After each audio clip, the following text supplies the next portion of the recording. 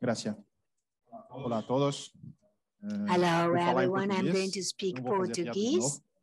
novo. Bom, vim aqui falar I pouquinho came para here vocês to e talk não to por acaso you, eu propus esse tema, propus outros também, mas esse tema em específico. I'm going to Eu talk sei que about this very muitos dos que specific estão aqui topic. são operadores de redes de IXP, These ou are the também, com toda IXP certeza, na verdade, providers se interligam de alguma maneira aos IXPs that que existem pelo mundo. connected to the IXPs around the world. Isso aqui tem uma história, né? So this Critérios de bom has comportamento para IXPs. a Antes de eu entrar nessa parte, with good behavior criteria for vocês concordam que IXP aqui estamos numa participants. Before sala we que just tem um start acordo de discussing this, convivência do entre you nós agree that e que a this gente is a está se room where respeitando there's aqui? a Se coexistence determinada agreement pessoa pegasse um that telefone we e are começasse a all falar alto, respecting? If somebody took seria a atrapalhando quem está cellular phone and apresentando, started speaking out loud, atrapalhando quem está querendo ouvir, that seria um would baita de um be desrespeito. quite annoying Concorda? to the people that are trying to Ou, por understand. exemplo, It would se be eu an andasse de absolute lack of sunga respect. aqui por Do dentro you agree, for seria uma instance, cena that horrível,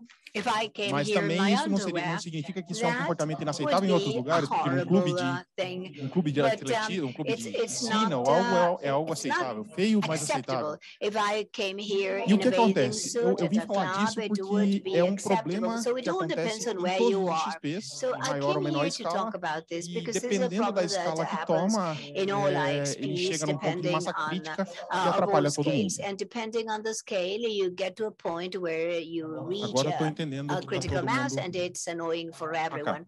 Now I As intenções understand what dessa everybody apresentação, vou falar um pouquinho sobre complains about. os problemas que In podem this acontecer, presentation, I'm going to talk about the em problems ambientes, that may sugerir occur possíveis in métricas the different e environments to suggest potential de como medir metrics. bom ou mau That is comportamento, how inevitavelmente a to gente está falando measure das duas the coisas, good or né? bad Sugerir behavior. And mecanismos unavoidably, automatizados de medição we talk about e both things. provocar, And to principalmente esse é o suggest meu principal objetivo, potential provocar os demais colegas para que a verification gente possa juntos mechanisms criar algo and for um pouco measurement mais and consistente, identification of elaborado, non-conformities formalizado so sobre that we isso. can create something more formal about this.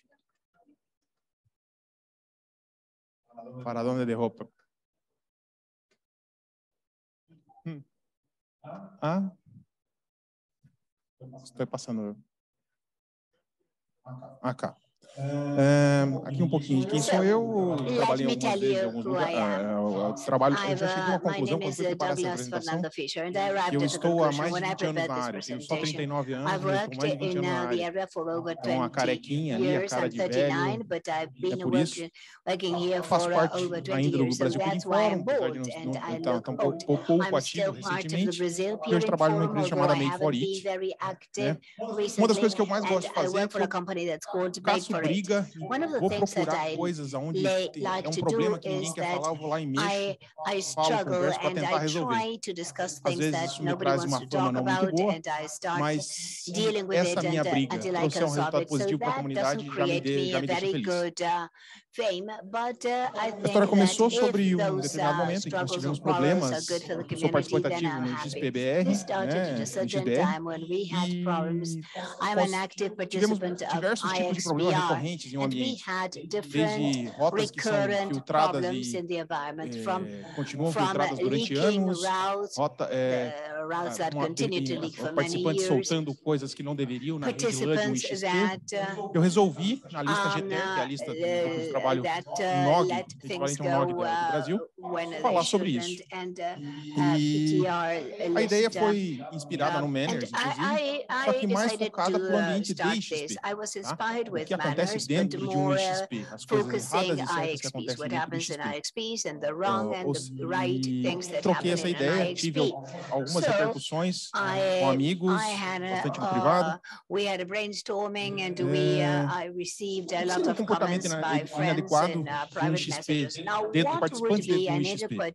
An inadequate behavior of participants in an IXP. Bom, esses comportamentos inadequados decorrem do quê? Falta de conhecimento ou capacidade E quando isso em dois escopos, tanto falta de conhecimento, capacidade no escopo técnico, ou seja, a configuração, a operação da rede, efetivamente. E um dos problemas que eu tenho certeza que é recorrente em todos os IXPs, a falta de conhecimento e capacidade no escopo administrativo, gerencial, no sentido de que pessoas que são notificadas e não respondem, as pessoas que não cumprem as questões burocráticas da interconexão com os IXPs, e isso de todas as pessoas que eu converso que são relacionadas a ambientes de XP, essa é uma reclamação bastante recorrente, certo? A gente tem os problemas de dedo gordo, que todo mundo aqui já fez um dedo gordo, então quem opera a rede aqui com certeza já fez um dedo gordo. Se não fez, eu digo que está mentindo, ou não sabe, ou ainda não teve tempo suficiente. E a má fé, a gente sabe que tem gente que opera redes com má fé.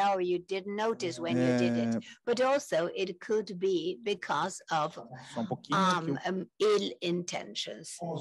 Como comentei, é uma maneira não exaustiva de falar sobre isso, porque existem muito mais maneiras de falar e muito mais pontos a serem tratados. Os principais, que são sempre recorrentes, são ARP Flood, vazamento de rotas, o vetor de DDoS, que é algo que está se cada vez tornando mais difícil de se lidar com os IXPs. E por que é mais difícil? Porque você tem uma rede multilateral, então você não tem uma interface em que você trata com uma pessoa só, um router só. Você tem que tratar com todos os routers. Se você baixar aquela interface, você fechou a sua comunicação com todo mundo. Todo mundo não, mas todo mundo que interessava dali. Não é uma torneira que você pode fechar totalmente, é um pouco mais difícil. Até para a detecção é mais difícil. Injeção de rotas erradas, o que eu chamei aqui de parasitas, uma coisa que acontece recorrentemente. Determinados participantes injetam rota estática apontando para a rede de outros coleguinhas, que fazem com que a rede de outros coleguinhas transporte o seu pacote de um lado para o outro. Isso é bem feio, bem ruim, e acontece com mais frequência do que vocês podem imaginar. E a maior dor é falta de resposta tentativa de contato. Esse aqui é um print de mais de um ano atrás, sobre do Looking Glass do IX São Paulo, sobre as rotas que estão filtradas lá rotas que estão filtradas lá no IX São Paulo. Vocês falando aí de participantes que estão com 267 rotas, 110 rotas filtradas e assim por diante. Isso aqui foi depois de, durante 3 ou 4 semanas, ficar incomodando recorrentemente todo mundo através das listas de e-mail. Arrume isso, arrume isso, arrume isso. Eu não coloquei nessa apresentação, mas se você for olhar isso hoje, temos participantes com quase 3 mil rotas anunciadas e sendo filtradas pelo route server. O pessoal do X está fazendo a parte dele? Tá. O route server está funcionando lindamente. Só que, cara, essa rota está lá sei lá, um ano. Ninguém tomou não teve a proatividade de falar, cara, arruma essa meleca aí, seja o próprio participante do X ou ele falando com o seu downstream para não parar de anunciar. Isso é um problema. O problema está ali, nós estamos vendo e não estamos tomando atitude. E eu estou falando aqui só no escopo do roteamento. Esse aqui é também de um ano atrás, interage muito menos com o pessoal do T6. Temos aqui participantes anunciando 15 mil rotas filtradas. Legal, hein? Esse cara praticamente não está propagando. Temos aqui participantes com 11 mil rotas filtradas, 6.500 rotas filtradas. O IXP, nesse caso, está fazendo o papel dele. O route server é lindo, está tudo beleza, está tudo funcionando. Os demais participantes não estão sendo afetados, mas nós estamos na iminência de um problema. Porque se algo sempre tem duas cadeias que se quebram, dois elos que se juntam para que algo aconteça errado. Se hipoteticamente algo de errado acontece nesse route server e essas rotas que estão represadas passam a vazar, olha o colapso que isso aconteceria na rede. Esse é um ponto. Né?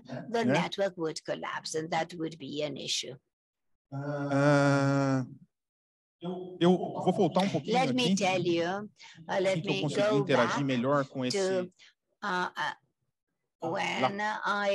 assim que eu As falei soon um as I pouquinho sobre succeed in ARP Flood, interacting por better exemplo, with the e slides, ARP também é um I baita de um talked a problema bit em todos os about ambientes. Temos ARP soluções que flood. estão ARP sendo is a desenhadas problem e in all the implementadas por diversos environments. IX, inclusive We have solutions that are o being DECIC fez um designed anúncio and being formal, implemented parece by que existem different outras conversas com IX. a XPR e outros, And a que formal é o announcement EVPN, onde was tem made. supressão de There are ARP, supressão de conversations broadcast. taking place with Mas o que acontece? But Boa parte what's do nosso happening? público, aqui no Well, LACNIC, de menores, much pequenos of ISPs, usam, por our exemplo, o public MikroTik and como LACNIC of roteadores, small e ISPs a use configuração padrão MikroTik as da routers, verificação de ARP do and MikroTik é de the 30 segundos. configuration, the 30 predetermined segundos. 30 segundos numa rede configuration com 2.000 lasts 30 participantes, seconds ou in a o cara network tendo que with perguntar a 2,000 cada 30 participants. segundos qual é o If MAC you de cada have um to dos 2.000 ask every IPs, 30 isso seconds vira what's the barulho MAC of the infernal. Isso 2,000 consome CPU IPs, de todo mundo. that creates an Isso está errado. incredible Isso tem que ser noise and corrigido. consumes the A gente CPU tem que of medir isso everybody. e falar, cara, So isso está that should errado. be E é isso que eu corrected. estou We have to propondo aqui, measure that and say, well, certo? this is not E nesse okay. momento This is what I'm eu suggesting vim here. sugerir as Then métricas, que são algumas que eu levantei, e essas métricas saíram basicamente da minha cabeça num determinado momento, e alguma conversa com alguns amigos, eu botei isso aí num texto escrito, resolvi trazer para a gente, quem sabe achar mais alguns doidinhos aí, a gente se juntar e fazer alguma coisa positiva em relação a isso. Quais seriam as possíveis métricas e mecanismos? Níveis de broadcast, broadcast na LAN, onde eu capturaria, mediria, consumir os route collectors, não só do próprio route servers, mas de outros route collectors. Tem, eles informam o que está vazando de rota, o que não está vazando de rota. Bloqueio é um problema bastante grande também, que se tem com os participantes de IXPs, são participantes que usam alguma engine de BGP, que é muito barulhenta. O que significa isso? Uma determinada, dá uma oscilação, o cara tem uma rede grande, uma rede com 2, 3 mil nós, dá uma oscilaçãozinha lá, não sei aonde na rede dele, e ele sai replicando aquilo, aí ele em um segundo fala, a rota caiu, um segundo depois, a rota subiu, depois segundo, a rota caiu. Isso tudo consome processamento, isso tudo suja a comunicação do BGP, que deveria ser uma comunicação limpa. Tá? Status de validação dos contatos pelos operadores de IXPs, que é uma maneira de corroboração com a validação dos contatos abusos. Veja como as coisas se encaixam. Né? Então, buscar isso e falar, ó, eu sou o IXP Douglas e eu validei o contato do Tomás, eu validei há um mês atrás e ele me respondeu. Se eu validei, tá certo, por que eu não posso falar isso? Ei, LACNIC, ó, conversei por esse contato do Tomás aqui, são mais peças injetando informação, corroborando para as mesmas informações. Temos a questão, olha, uma coisa bem legal que foi falada acho que no primeiro dia, sobre o XPDB, e informações sendo trocadas entre os IXPs. Se vocês fizerem o trabalho, eu posso até me dispor em ajudar. Se você for procurar quem está com as rotas vazadas aqui, você vai olhar que vão ser sempre os mesmos 10 que estão fazendo cagada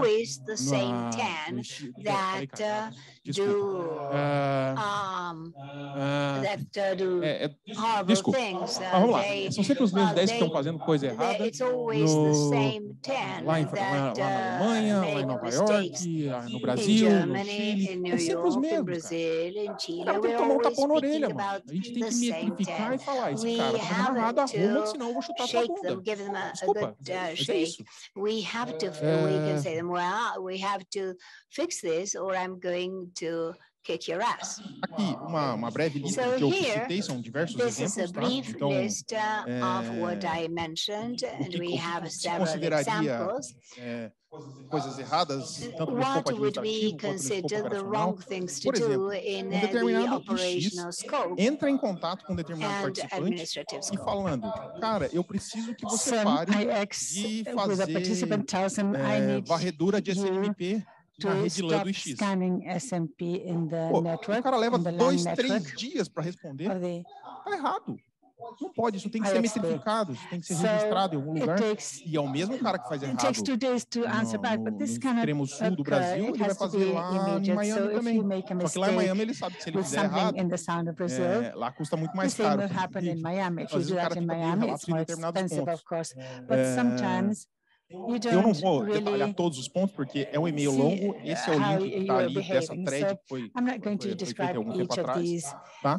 E vou tentar passar. Não vou falar. Se vocês quiserem perguntar em algum ponto específico, eu até queria deixar um pouquinho de tempo no final para abrir para perguntas. Tá? Mas são pontos que eu coloquei. Neste momento, saíram só da minha cabeça e eu quero que vocês me ajudem a tentar concatenar isso tudo e produzir algum tipo de material.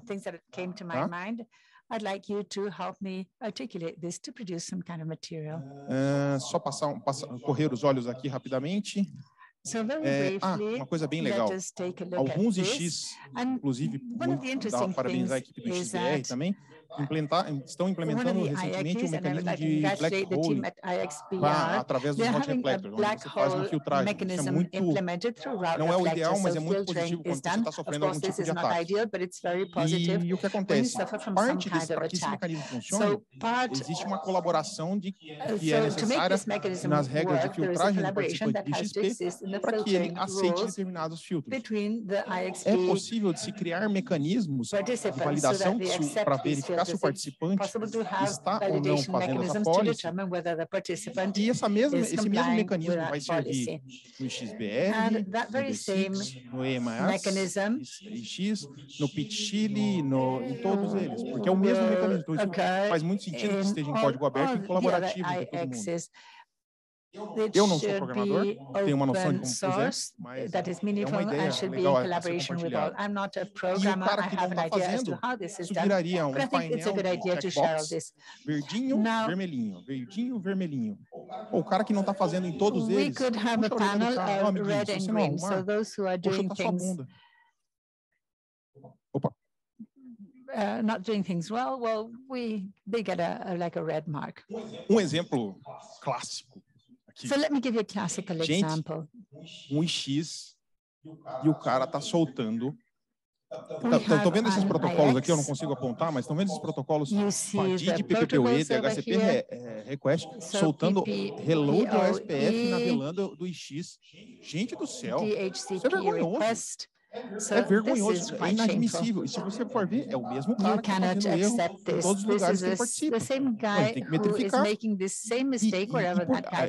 tomar as atitudes que precisam ser tomadas. A gente teve um caso, take the necessary actions. There was a case in a given IX, which sent out an ICMP6RA.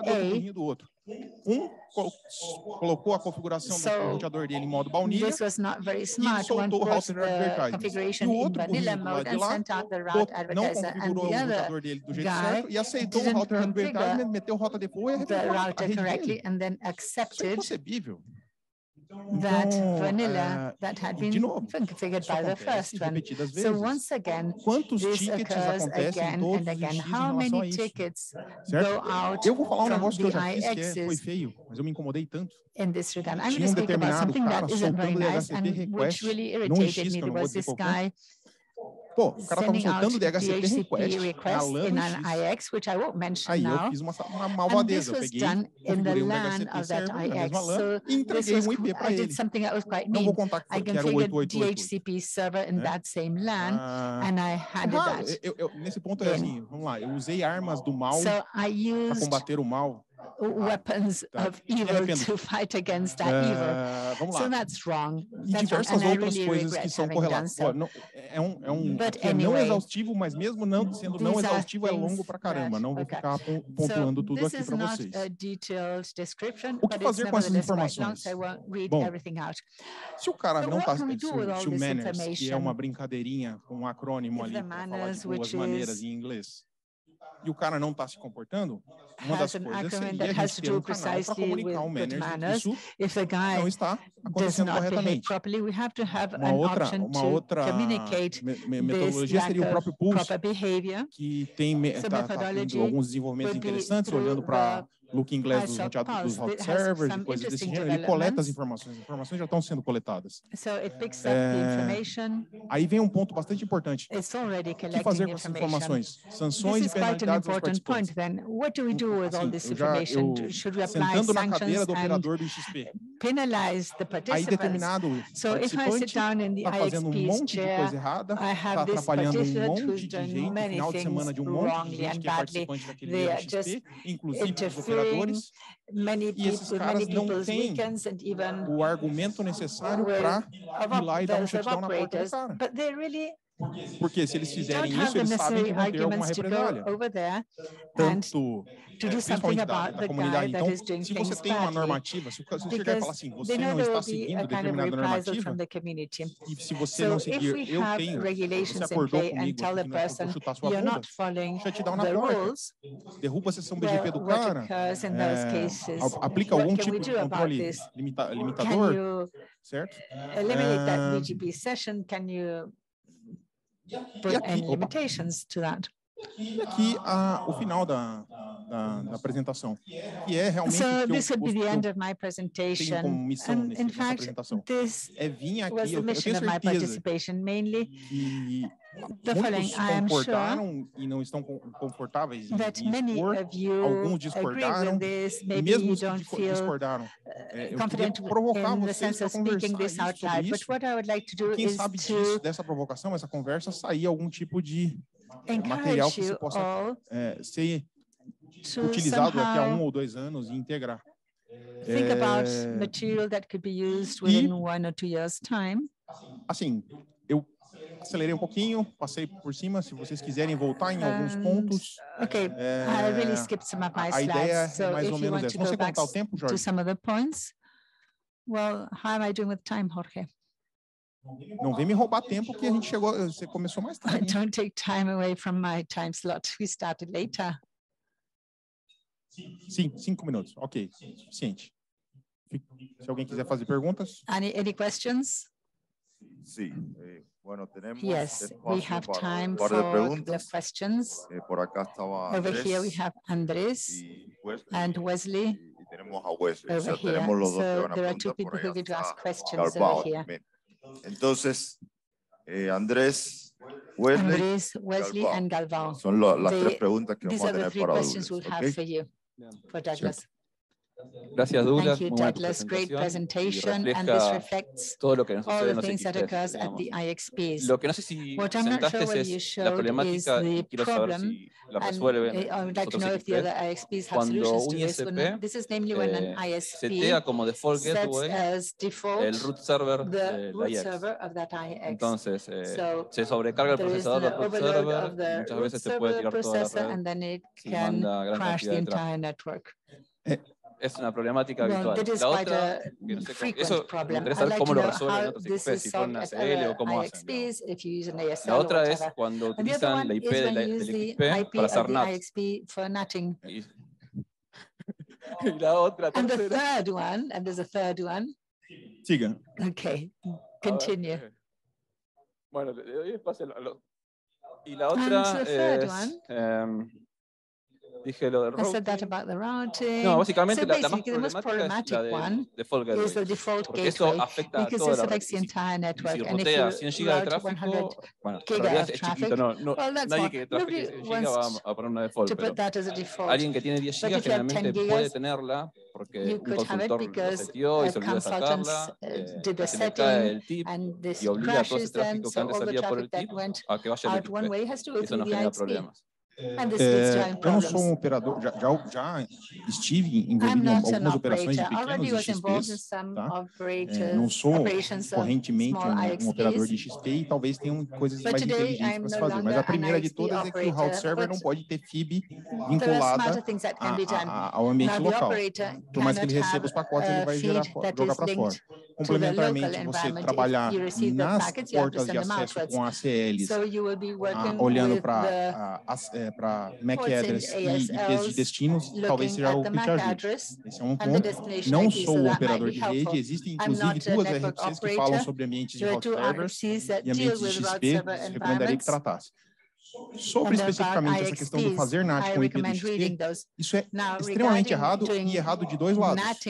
Um lado é o cara que faz isso, talvez por ignorância no sentido, não sei como se isso tem uma interpretação diferente no espanhol, mas de não saber, talvez por ser desconhecimento, ou por má fé mesmo, mas esse é um ponto muito sério.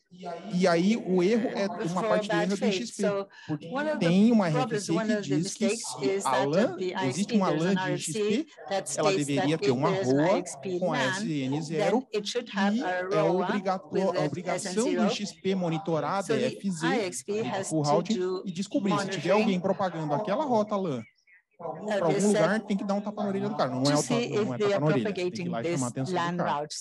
Certo? Esses são os dois pontos. Respondi sua pergunta. So these are the 2 points. I don't know if this answers your question. So the first question is, you send all the network in layer 2 hacia la puerta del to IXP, the obviamente ahí la door limitamos of the con access IXP. So link, this, of course, is limited with access link. But it's quite normal that they do bridging. Seria bastante longo. Se você quiser me procurar, a gente bate um papo sobre isso. Alguma coisa eu posso tentar te ajudar. Too long, but maybe you can esse não é um problema só seu, tá? afterwards and I can problema help de you with todos that. os But that IXPs, is o not LACAIX one of tem your o problems escopo exclusively. mais This is a problem mais formado do of LACAIX. escopo administrativo, mas eu creio que vai se formar algum tipo de corpo técnico para suportar os pertencentes ao LACAIX. But I think we should have a more technical environment in order to provide support over there. And that would be a good path. Muito boa a apresentação, Douglas. Parabéns. Realmente são problemas que... Well, Douglas, congratulations. These are problems. São problemas que a maioria das pessoas sofrem estando no ambiente de X. Eu queria, obviamente, fazer uma contribuição ao teu trabalho aí. No meu ponto de vista, a maioria desses problemas poderia ser resolvido de forma política e não técnica. E aí eu vou usar o gancho da primeira coisa que você falou na sua apresentação, o conceito de comunidade. Toda comunidade ela é regida por uma política. Um país ele é regido por uma constituição. Se você vai se filiar a um clube, você tem um código de conduta a seguir. Então, eu acho que muitos desses pontos poderiam ser resolvidos, de políticas na lista. No LACNOG, nós temos códigos de conduta ali. E aí nós não estaremos colocando também a tarefa de polícia no IX. Quem é que regula a conduta? A própria comunidade. Então, se existirem métricas para metrificar os problemas que acontecem no ambiente do IXP, isso é transparente para a comunidade, assim como uma pessoa viu você andando de sunga por aí afora e falou assim, olha só, ali, ó, 1, 2, 3, então a própria comunidade faz o burburinho e ou esse cara se ajusta e aí no último ponto nós temos o código de conduta para poder dizer, olha, você está incumprindo o artigo tal, the person has to adapt, and if not, you have the code of conduct that states that you have to comply with article X, Y, or Z. Então, talvez pode ser uma via de mão dupla, onde, de lado, nós temos a ferramenta técnica que metrifica isso, e do outro lado, nós temos a ferramenta política, que é o código de conduta, que vai definir finalmente o que pode ser feito com aquele cara que está incumprindo aquilo ali. Porque realmente quem está sentado na cadeira dá um shutdown numa porta atingível, porque o cara está fazendo brincadeiras ali, realmente. É um lugar onde eu não gostaria de estar sentado. Com toda certeza, porque atrás de uma porta de 100 gigas, se você fizer uma matemática aí de 2 mega por cliente, você faça conta, você tem 500 mil pessoas atrás disso aí. É isso? 5 mil, não, 500 mil pessoas, 500 mil usuários finais, 2 mega, que é a média de consumo, mais ou menos por cliente. Então, você vai derrubar a conectividade de 500 mil pessoas, é um negócio que pesa no coração. Só que, para esse operador, se ele tiver escrito, definido, dizendo que vai ser assim, e ele tem o respaldo de alguém maior que ele, um conceito de conduta de comunidade, dizendo esse cara está fazendo mal para todos os demais, vamos chutar a bunda dele, esse cara fica respaldado. Não estou falando que o cara tem que ser do mal, não. O objetivo é melhorar para os demais. E tem uma outra complementação que você falou sobre a parte do resolver no escopo político. Tem uma parte que é assim, não existe, eu não me lembro exatamente, não sou do ramo de direito, mas existe uma legislação que não tem punições definidas em sua regra, ela é inócua, certo? Vamos fazer uma lei que proíba isso, mas se proibir e não definir o que vai acontecer se não se fizer, For instance, if you pass a law to ban certain behavior, but you don't put any punishments, then what are you, how are you going to enforce it? Well, congratulations for your presentation. Our fight in IXPR is on a daily basis, and we are constantly having to address attacks and violations in the network. If we didn't have that policy of prosecuting and going after those that do the wrong things, and if we didn't want to fix things, then the IX wouldn't make any sense. Its existence wouldn't make sense. So thank you for your presentation. I just wanted to say that it's a daily endeavor. Yes, and I'm sure that if you were not fighting every day, the small things that happen would cause things to collapse, and we wouldn't have what we have today. I thank everybody. I know that I insist a lot, but I am very grateful for everybody's work. Thank you.